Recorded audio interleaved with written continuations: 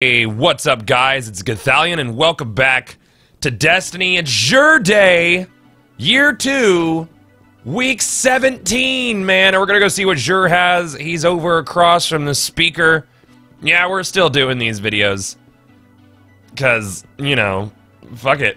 Because fuck it. That's why. Because fuck it. We're gonna go see what Jur has. I don't think I need anything from him this week, but maybe you guys do. A lot of new players from Christmas. I know all of you got those 15 strange coins that Bungie was nice enough to give us this week. Like, really, like 10 packages for 15 coins and motes. You couldn't put them in one package, Bungie. Super trolly.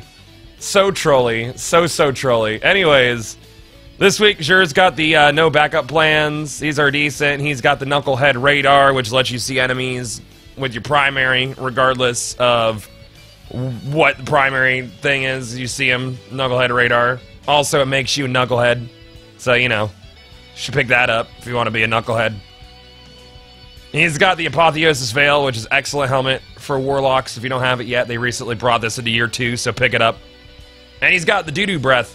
The Dragon's Breath, which actually made quite a good return for year 2 versus year 1. This was one of the worst rockets in year 1. This thing absolutely demolishes shit now with it, and you can control the fucking, you hold the trigger and you drop solar damage napalm canisters. It's nuts, dude. It's fucking great. Napalm everywhere with this motherfucker. Dragon's Breath, man, pick it up.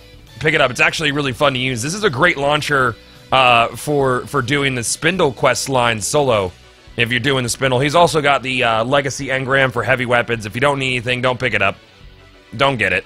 Like, unless you, like, need a Yallarhorn, I guess, or want to try to get a Truth.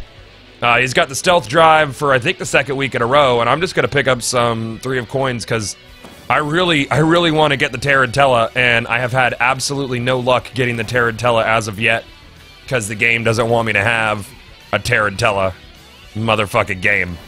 Anyways, guys, what are you going to pick up from Jur this week? I'm getting my normal 3 of coins, and looking towards February.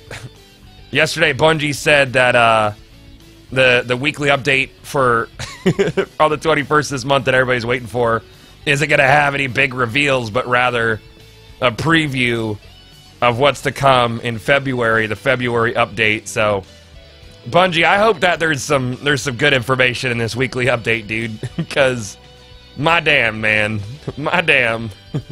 Year 2. The year of waiting for information.